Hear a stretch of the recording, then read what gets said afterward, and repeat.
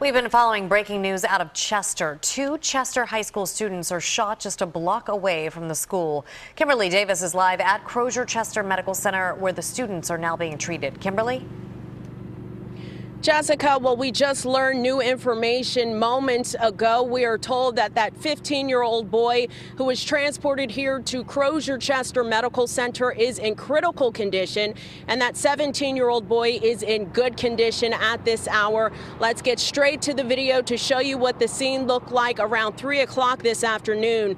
This is where the 15 and 17-year-old victims were found bleeding out on the 300 block of West 8th Street in Chester. While officers were on scene for the Chester High School dismissal, they heard multiple gunshots. Police tell us the two boys were shot and another child was treated for anxiety on the scene.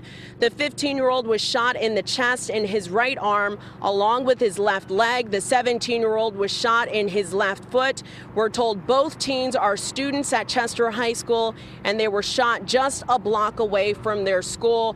We are still working to learn the circumstances surrounding this shooting. Once that information becomes available, we will relay that to you on air as well as online. That's the very latest live outside of Crozier Chester Medical Center. I'm Kimberly Davis, CBS 3 Eyewitness News. All right, Kim, thank you.